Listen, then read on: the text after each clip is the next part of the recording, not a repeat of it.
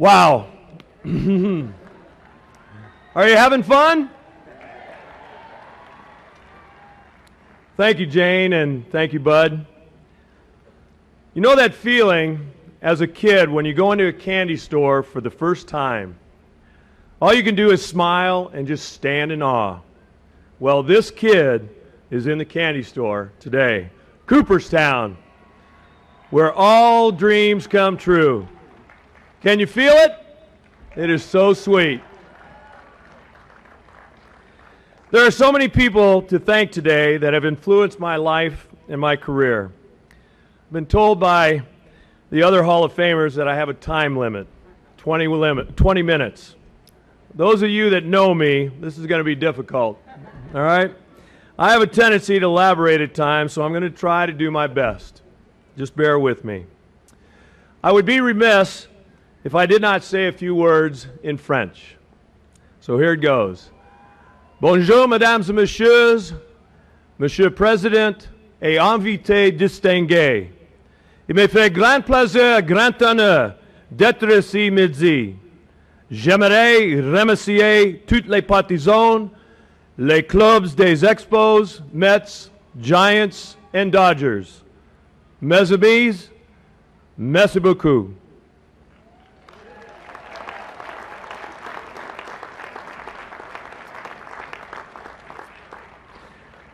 I would like to thank all the sports writers, obviously, for this tremendous honor. I would also like to congratulate Hal McCoy for his great journalism through the years, all the pleasant times coming into the clubhouse, and to Bob Uecker for all the fantastic years of broadcasting. Now, Uke, you'll never be in the cheap seats again, pal, because you'll always be in the front row. I am so humbled to stand before you all and to be in the presence of all these great Hall of Famers. This has been a terrific weekend, and I would like to thank all the people involved with the Hall of Fame, from Dale Petrosky to Jane Clark to Jeff Idelson to Kim Bennett, and of course all of the other staff members. I had a dream as a young boy, like all these Hall of Famers up here, to be a professional athlete. I was blessed with a gift, and I thank the Lord above for the wonderful, wonderful opportunity to have played this great game of baseball. I played all the sports as a young boy, but it was always baseball that I loved the most. I collected baseball cards as a hobby and one day dreamed of what it would be like to have my picture on one of those cards. I grew up in Southern California, a Dodgers fan, and my idol was the Mickey Mantle. I know you're here with us today, Mick, so thank you for instilling in me the love of the game. You see, I always have been a fan of the game first and a ball player second. Maybe that's why I had the love and passion for this great game so much. My dream became a reality in 1972 when the Montreal Expos drafted me in the 3rd round. In high school, my main sport was football as an All-American quarterback. Most of my scholarship offers from colleges were for football, not for baseball. So I had to think and pray hard and long to help make my decision. My decision was altered after a serious knee injury which resulted in sitting out my entire senior football season. After surgery and rehab, I played the basketball season, but I was looking so forward to playing my passion, baseball. It's funny because my primary positions in high school were as a pitcher and an infielder. During those I only caught 5 or 6 games my senior year of high school. But during those 5 or 6 games, a scout by the name of Bob Zuck, who is here with us today, believed I could become a big league catcher someday. He held true to his word, and on the night of the draft, at 18 years of age, I signed a contract with the Expos and started making plans to head off to Jamestown, New York. Bob, thanks for believing in me.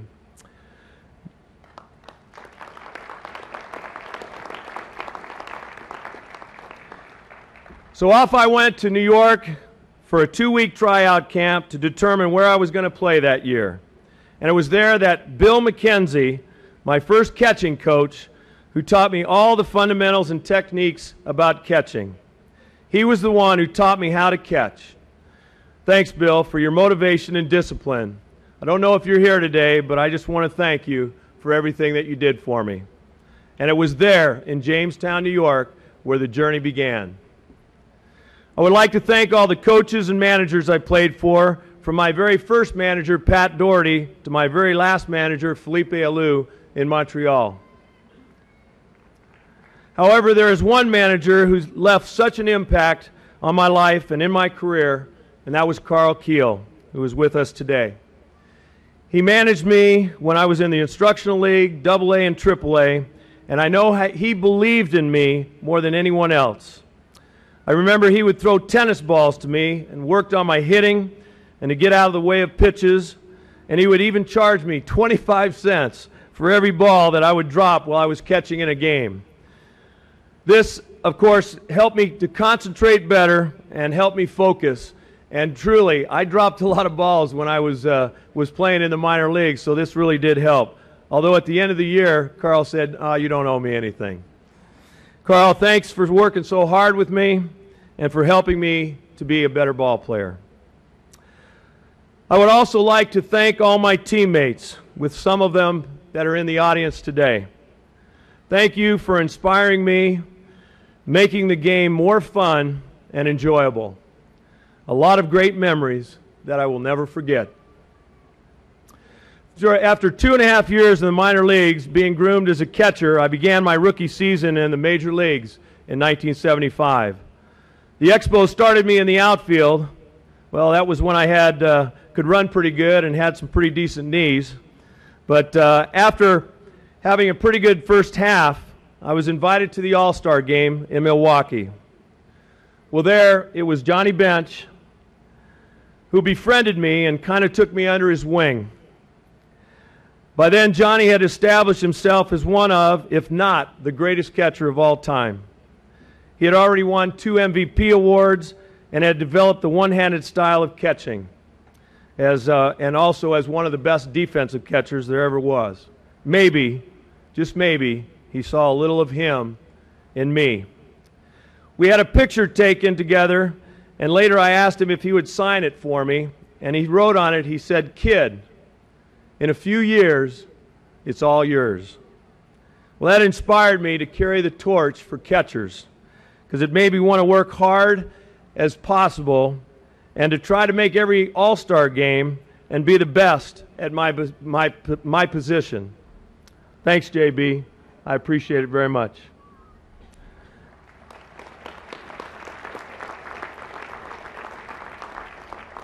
I was sitting there talking to Eddie, and he says, well, you're the one that chose those tools of ignorance, but really I always consider them being the tools of excellence. And there's something special, I truly feel, about being a catcher that only another catcher can understand. So Yogi, Pudge, JB, you know what I'm talking about. It's an honor to enjoy being a part of this great fraternity. Well, after 2.5 years playing mostly in the outfield, I finally got a chance to play every day behind the plate in 1977. Dick Williams was instrumental in making that happen. From that point on, the rest is history. You see, going to a baseball game, just like you guys are here today, and sitting in the stands is like going to that happy place where you can leave your worries behind. One of my favorite lines comes from a movie, Field of Dreams, and it goes something like this. This game, this great game, is as innocent as children longing for the past. The feeling you get when you go to a ball game, walking through the aisles to your seats, sitting in your shirt sleeves on a perfect afternoon. You find your reserve seats somewhere along the baselines and acting if you were a kid again. It's almost as if though you were dipped yourself in magical waters that the memories will be so thick you have to brush them away from your faces. Yes, the one constant through all the years has been baseball. America has rolled by like an army of steamrollers. It's been a race like a blackboard, built and erased again. But baseball has marked the time, America's pastime. Baseball has allowed me to meet so many special people along the way. One here today that I am so honored to have in our presence is former President George Bush Sr.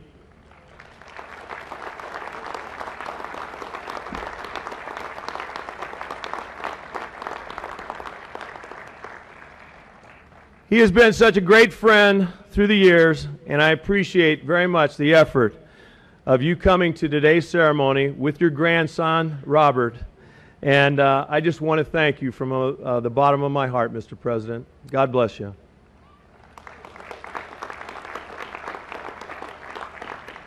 A few more people who kept me on track, especially in the business side of baseball, were Dick Moss and Matt Marola. They couldn't be here today, but thank you guys for helping me with all the contracts and endorsements through the years. I'd also like to especially thank one particular good friend, and that's Jerry Petrie, who not only was instrumental and was such a great guy and became such a good friend in Montreal, but he also was my agent. He represented me in all aspects as an agent, and I appreciated the guidance and direction that he gave me.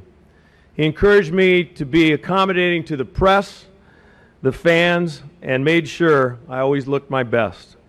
Pete, thanks for everything.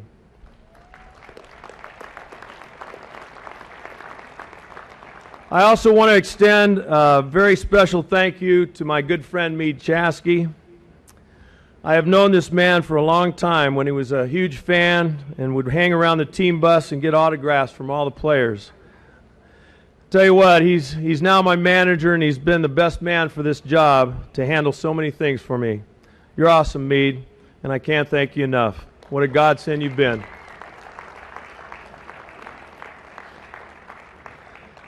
The greatest thrill of my career certainly was that amazing '86 World Series.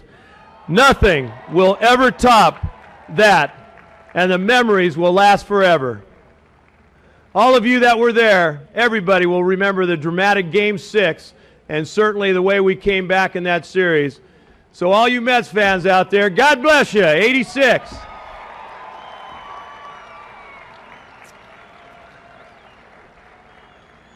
I will be forever grateful to the Expos for beginning my career and winding up my career in 1992. The Lord gave me a storybook ending of my career in front of over 40,000 fans. My last at bat was a game-winning double, and after hobbling to second base, I left the game to a standing ovation. There is nothing like the roar of the crowd.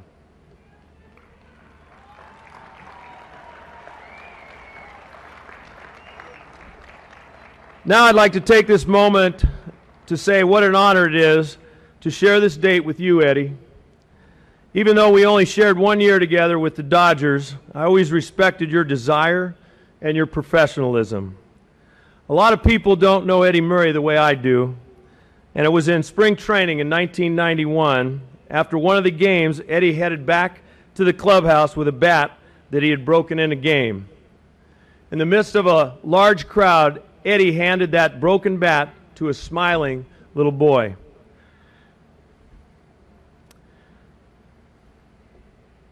That boy happened to be my son, DJ.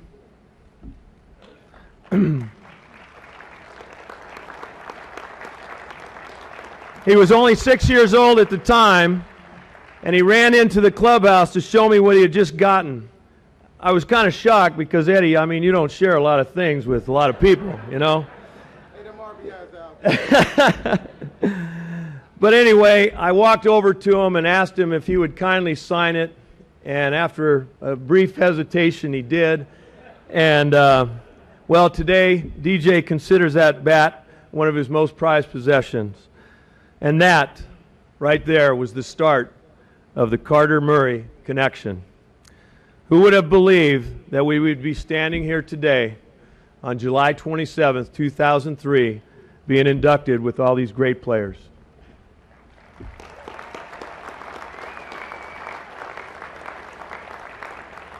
Okay, this is where it might get a little tough.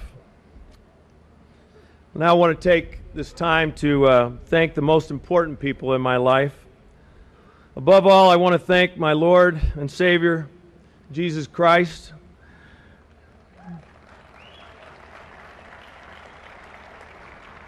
A great verse that spoke to me while writing my speech and kind of explains what it's all about comes in Psalms 18. I love you, Lord. You are my strength. The Lord is my rock, my fortress, and my Savior.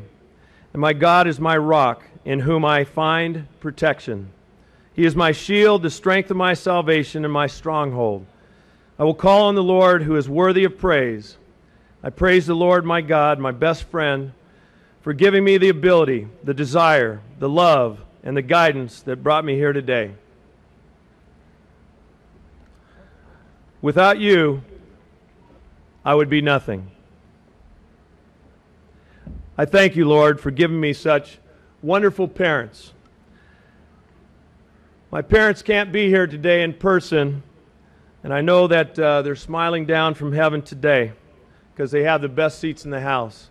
I've said to a lot of people that my father's on my right shoulder today and my mom's on my left.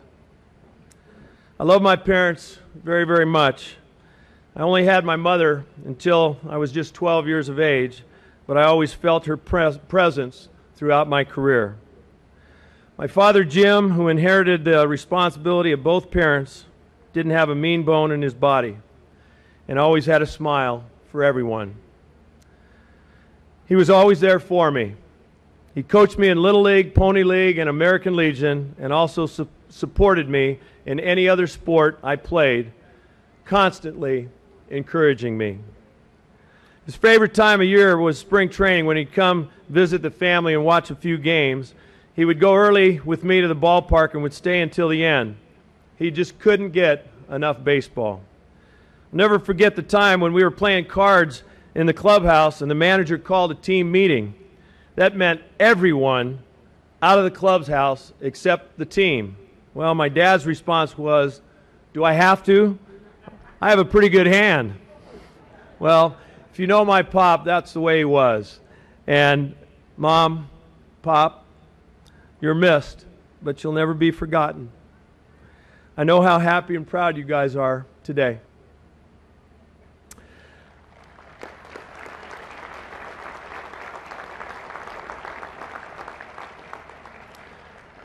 I'm also very blessed to have my other parents, my in-laws, Mom and Dad, and my brother-in-law Jim, who are with me today. They have known me since I was 16 years old and have watched me grow up. Thanks for all your love and your support throughout the years, and always opening up your home in California for after-game celebrations.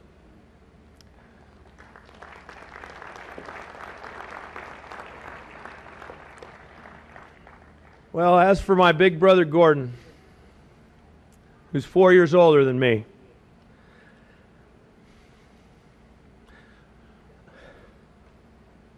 I thank you for being such an amazing role model for me growing up.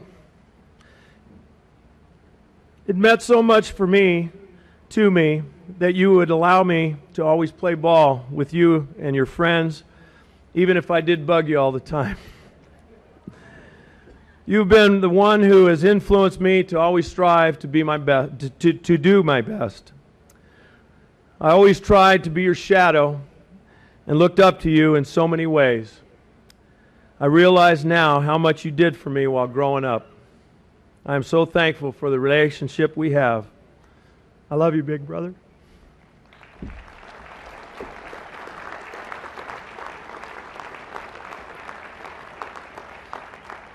Well, to my immediate family, there is so much to say and not enough time to say it. So the one thing I remember the most is how much the kids and Sandy would be at all the games. You know, I never felt comfortable or relaxed until I saw their happy faces sitting in the stands behind home plate.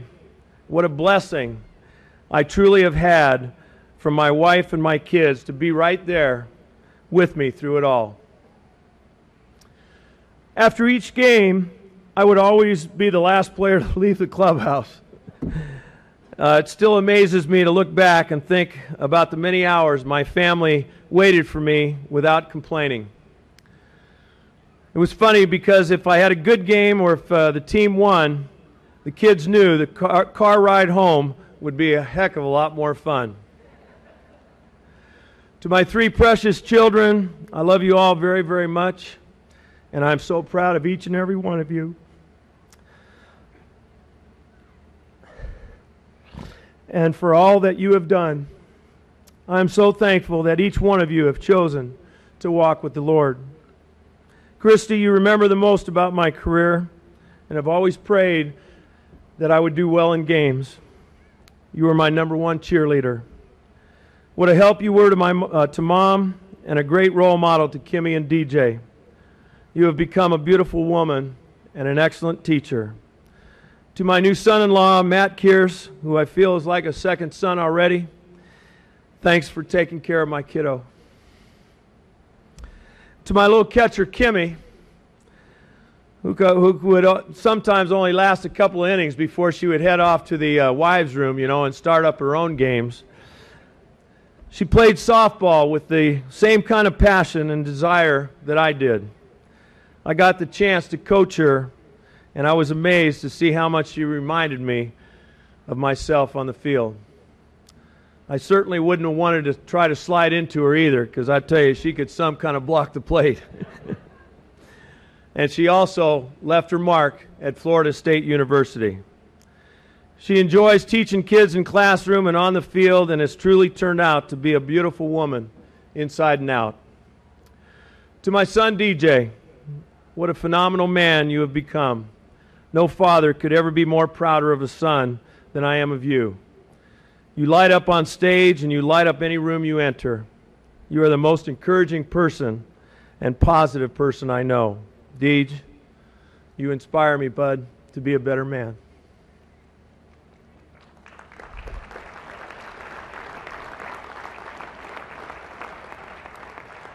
As for my wife and high school sweetheart, and now wife of over 28 years, I fell in love with you, honey, when I was 16, and my love for you has remained constant through the years.